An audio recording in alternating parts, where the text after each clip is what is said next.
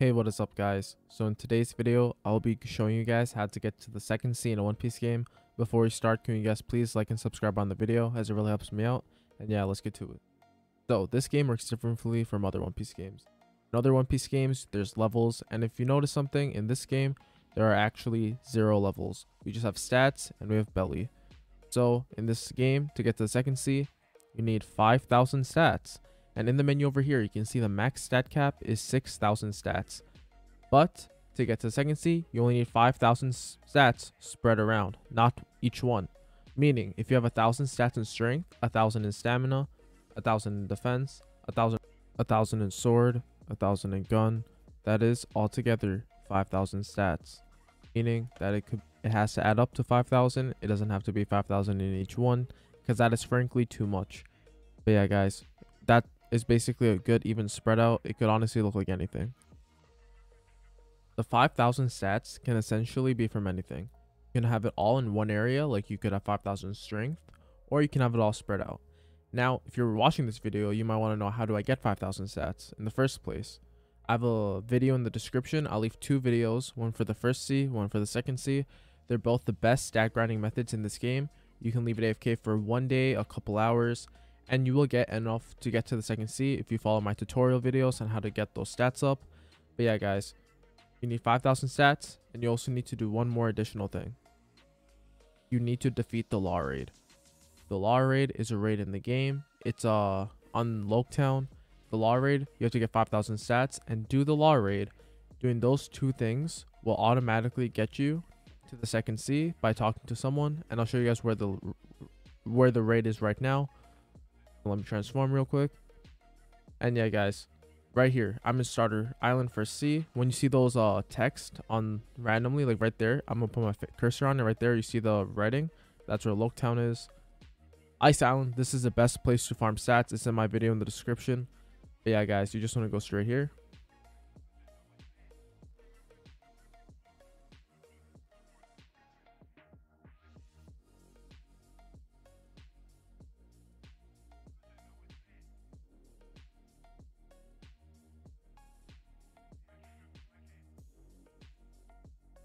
Alright, guys, so right over here we have Loketown. The Law Raid is somewhere over here. It's right over there, the Law Raid. I'll be quickly showing you guys the Law Raid. It's 30 waves, and I'll show it right now real quick for you guys.